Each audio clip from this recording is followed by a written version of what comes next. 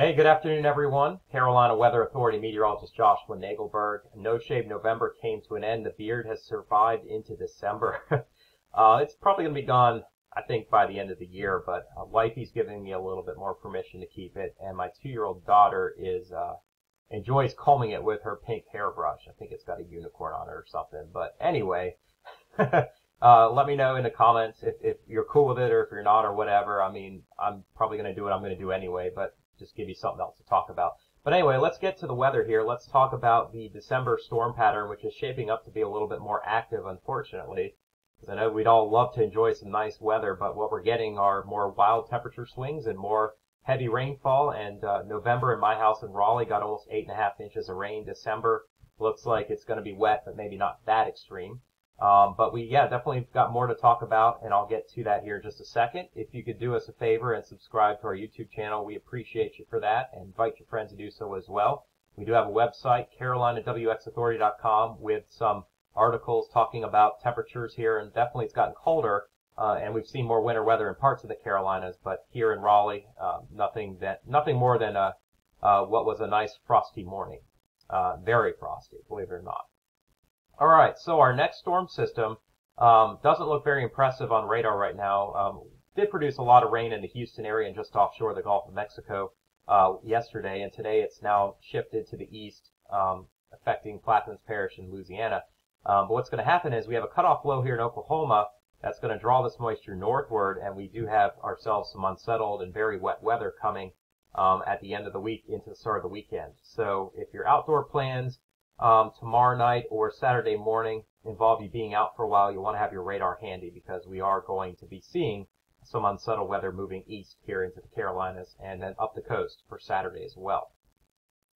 The severe weather threat does not look super high. The last system, believe it or not, things didn't quite pan out the way we thought they would.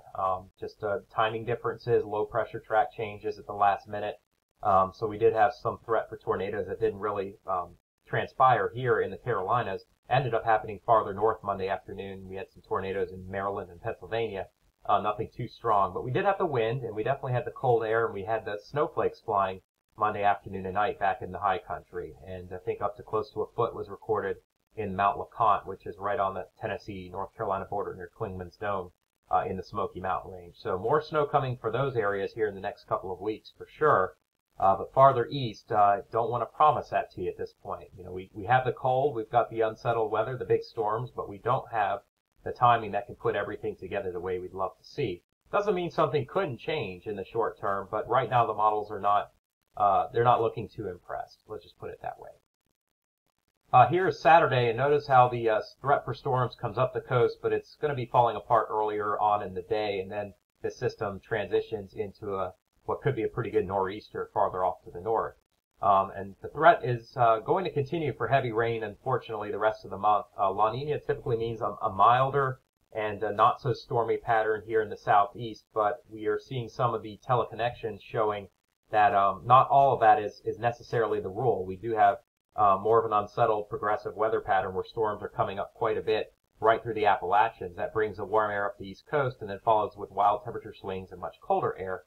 What it means is it's going to be very wet on the Gulf Coast, across the Florida Panhandle, straight up through the Appalachians, and right up the East Coast through the rest of the month. You can see on the European, some spots may pick up over 6 inches of rain the rest of this month. Some of these will end up being snow as well, so it could be a pretty good snowfall in the interior of the Northeast, as well as maybe in the Smokies, parts of the Blue Ridge, and the Central Appalachians. So we have a lot of that to talk about for sure. Latest GFS shows our low pressure system forming here in the next 24 hours. It'll form in Georgia tomorrow, and what will happen is this upper low here is going to drive that moisture coming out of the Gulf and actually right out of the Western Caribbean, where it's still wet, but no tropical trouble expected for the time being. It looked like a few weeks ago maybe that would happen, and a little too much wind shear compared to what it looked like would happen.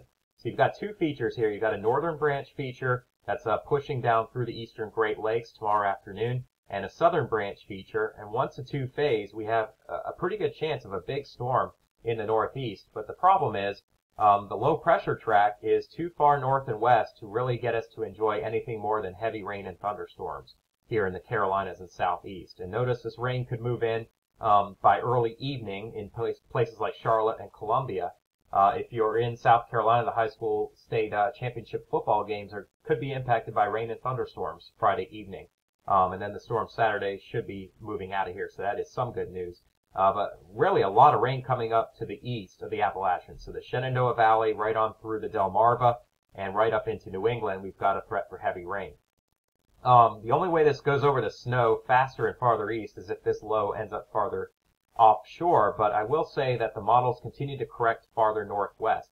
The reason why is look how warm the water temperatures are with respect to average. The models tend to forecast a storm track and then they correct as we get closer to the event when they start to see, oh wait, that water is actually warmer than we think. That means the pressures are going to end up being a little bit higher over the coastal waters and then lower inland. And what that means is that temperatures do not drop fast enough for this precipitation and as much snow. But this is the GFS, and notice we've got another system that drops down, another upper level feature here that may bring some lighter precipitation on Monday. But at this point, looking at this low pressure track doesn't look like it's going to do anything frozen outside of the mountains here in the Appalachians. So it's colder, but it's not cold enough for everything to line up and us to get an East Coast storm. The storm after it is going to form farther northwest on the 11th, and then next weekend we could have another trough dropping down, bringing cold air all the way down to the Gulf. A lot of wind and cold, but it looks like rain and thunderstorms once again here next weekend. And then that could follow with yet another system that does kind of the same thing. And this run of the GFS really blows up this low into something major and brings enough warm air up the coast for snow to change to rain in the St. Lawrence Valley. So that could be interesting as well. But look how cold it'll get here, if this is right, around the 16th and 17th of the month. So if I could summarize the eastern United States, especially here in the Carolinas, where many of you guys are coming in from, it's that December overall is cold up until about Christmas time. Then it's milder. But we have kind of some back and forth temperature swings, which will average colder than normal. But we will still see enough warm air to come in right ahead of these storms where it's mild and humid. So expect to run your air conditioner maybe 1 or 2 more times, and then the heat right after it. Big 20, 30 degree temperature swings, which I know for those of us health-wise, that's definitely not preferred. It can certainly cause more issues with respiratory symptoms and things like that. So just something you need to be aware of at this point. But yeah, we will definitely see a lot of snow in the northern Rockies and quite a bit across interior parts of the Northeast as well as the Great Lakes region as these storm tracks continue to come up through and just to the east of the Appalachians and right up through the Piedmont and into eastern parts of Quebec. But unfortunately, those storm tracks do not mean cold enough air is going to make it and line up with the rain for us to have a big snowfall. I don't think anyway, over parts of the coastal southeast and deep south for that matter as well, Louisiana and Texas. You can see this cold air is already starting to retreat 2 weekends from now around the 19th, and the week leading up to Christmas looks like it's going to be milder. I'm not going to say beautifully sunny and 70 every day, but definitely won't be as cold as what we're experiencing in the next couple of weeks.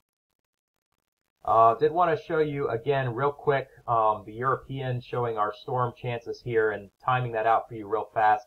Looks like there could be some thunder in the evening Friday night, and then it kind of wanes and then picks back up in the eastern Carolinas later in the evening. This was the 6Z run, but the latest run is a little farther back with the threat for some lightning strikes. So don't be surprised completely if we see some thunderstorms late in the evening, even into the overnight across the Carolinas, and then moving out of here first thing in the morning on Saturday and then coming up the East Coast.